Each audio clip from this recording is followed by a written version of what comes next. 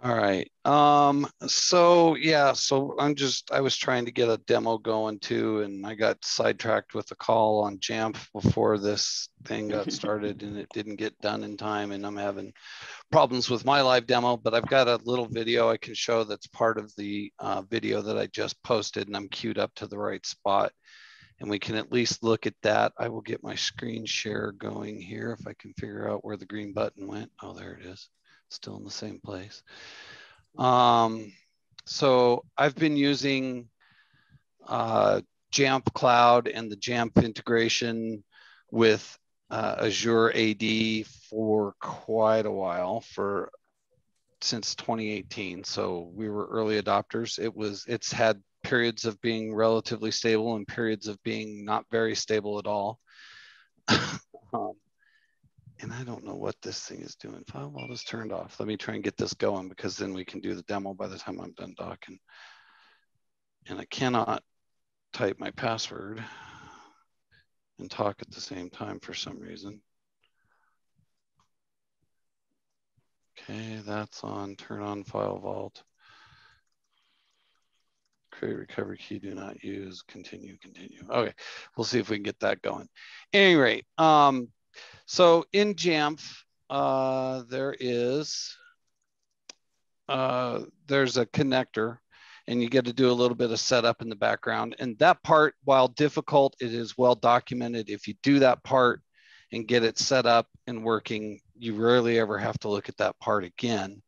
And one of the Jamf guys, Bryce Carlson, has created this website here that's macbuddy.info.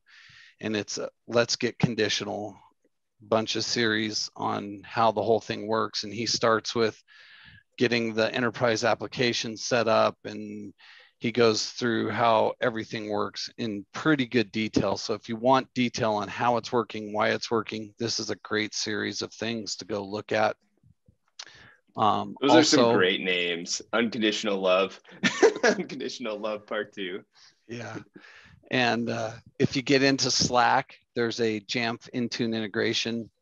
I think that's what it's called, Jamf-Intune-integration. So if you're going to get into there, you can ask questions there. Bryce answers when he can. He's working 10, 15-hour days, 16-hour days sometimes, and on the phone all day long trying to get logs from people to send over to Microsoft and fix issues. So he's part of the team that's working on the new Microsoft SSO plugin as well, and why that doesn't work or does work. And company portal, which is a part of all of that. He explains how all that works in here. But essentially, if we go, oops, it's on this tab here. I did a talk called The Good, the Bad, and the Ugly for InTune at Jamf Nation, like they were saying earlier, and Chris was saying. And if you sign into company portal and get your password and so I have my setup process, kind of like whatever it is the Jamf people use, the notifier. I script the Jamf enrollment registration stuff here, and so it kicks it off. You have to sign in. The cool part is with the app SSO or the Microsoft SSO plugin now, you don't actually have to do this sign-in step here to Jamf AAD. It just goes and picks up the credentials you used for logging into company portal. You do have to say that it gets always allow access, though, to the keychain item. So you do have to type that, but it goes through. And then once you get conditional access, then it allows us to get into VPN so that we can VPN into work. And then I'm also showing here that once you get the conditional access, I can sign into the Microsoft My Apps page and get access to applications while I'm not on VPN yet, because the machine is now a trusted device. So that's kind of what's going on, showing you here. The really nice part, when you do get it all working, it's asking for access to the Microsoft Organization Certificate. And as long as you tell it always apply. So when you get the Microsoft SSO plugin and get it working, it kind of takes away some of those prompts, and you get way fewer prompts even during the initial setup, which is really nice. we'll show you. So anyway, you guys can watch that. There's not very exciting to watch that. The big keys to knowing about this, if you log into Microsoft or to endpoint.microsoft.com, you get into devices, you can see an overview of devices. And, this might freak some of you out. It only shows that I have one Mac OS device. And that was somebody who actually tried to open Company Portal and sign in through Company Portal, but it doesn't work that way in our environment. They get there and they never get a trusted device because the Jamf registration doesn't actually ever show up under the InTune enrolled devices. So we do have lots of devices. We've got 1,383 of them that are in there. This guy's not compliant because he's 10.15.6 and have a minimum OS set to 10.15.7. So that's some of the really neat things that you can do for compliance policies. You can come in and look at the properties, and you can set a minimum OS version. Yes, I have maximum set to 10.15.8, which doesn't really exist, but it didn't like it with 10.15.7 as the minimum and the maximum, but you can also set build versions as well. So if you want to have 19H524 as your minimum because it fixes the pseudo bug, you can set that to the minimum, and the people that ignore you about updating their computer don't have any free disk space, so you can't force the update to happen. Those people will call in and they will get their things fixed when they can't get on email and they can't get on VPN and they can do nothing because their device isn't trusted anymore. So it's kind of a nice way to actually get people to install updates and stuff like that. Excuse me. So we don't set a whole lot in here. We require the device to be encrypted. We require a minimum maximum OS. So if anybody upgrades to Big Sur, they cannot connect because our security tools, SEP and DLP from Symantec Broadcom, don't work at the moment. So we're kind of on hold with that. And we're still stuck on Catalina.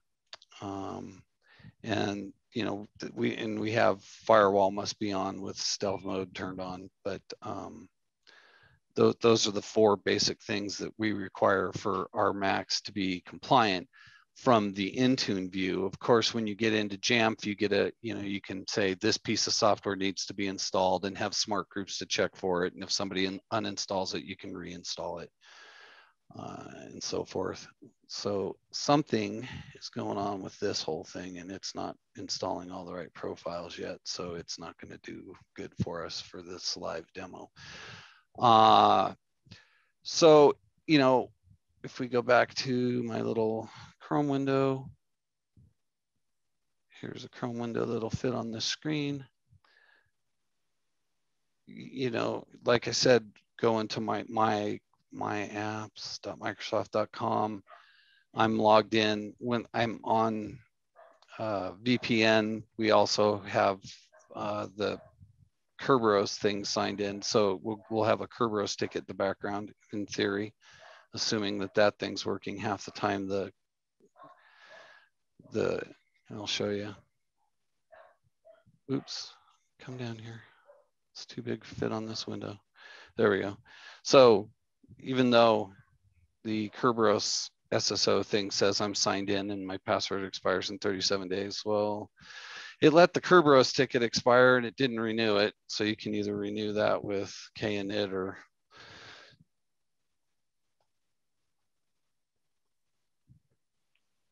and then you get a ticket. And then when you go to log in with your web browser to something, that requires single sign-on, it'll just do it without having to type any usernames or passwords. So it's pretty slick. And when it's all working right and during setup, you have to type a password in, like in that video for the first initial sign in to company portal. But after that, when you launch Outlook automatically, if you've got the right keys set in the Office preference file, it'll automatically put your name in there. It'll automatically use that username to and already existing sign in to activate Office. It'll go out and figure out what your account is and sign you in and get, you have to click a couple times. OneDrive, when you do initial OneDrive setup, you have to type your username in there because it doesn't use the key yet. but it'll go use your already signed in authentication with the Microsoft SSO authentication. Teams, actually the newest version of Teams, when you launch it, it figures out who you are and sets it up and signs you in without doing anything now. So it's pretty nice when it does it. This video here, I think it mostly worked. And then I found, so one of the things with the Jamf integration is they've recently come out with a retry logic profile that you can push out, which is supposed to try and have the retry logic happen in the background more silently. Well, there's some bugs with MSAL and with the Jamf AAD app, and it winds up unregistering your account more often than it doesn't. And you have to be very careful about not pushing that profile out before you're actually registered, because if you push the profile out, it causes a race condition and then Jamf AAD won't register, which is what happened in this. But so here's my setup. It asks you to enroll in InTune, and it took me forever to click OK for some reason. And you sign in the new company portal. And so once I would do this, if everything worked, it would, I was trying to figure out if I had the profile, the SSO profile, because the last time I had done InTune enrollment, it actually just did it without me signing in with the SSO app. But Microsoft's been having lots of problems with the SSO app. The current 10 or 11.3 beta 2 was completely broken with the Microsoft single sign-on thing. And I hear the .3 or the beta 3 for that is better, and I'm going to try and get that tested this week. But you sign in here typically, and then it never did anything for the Jamf AAD part after I clicked done here. And the reason was because I had the profile pushed to this computer instead of waiting for it to get enrolled first, and so that the whole Jamf AAD part just crashed after this, and it wasn't actually doing the registration, so nothing worked from that point forward. But it can be, you know, completely and totally convenient for actual real single sign-on when you're using it. And basically, I'll let you guys just ask questions at this point. I can poke through the console and show you a little bit of stuff on the console if you want to. The users in Microsoft, when you look at a user, let's go look at me. Oops, Ness.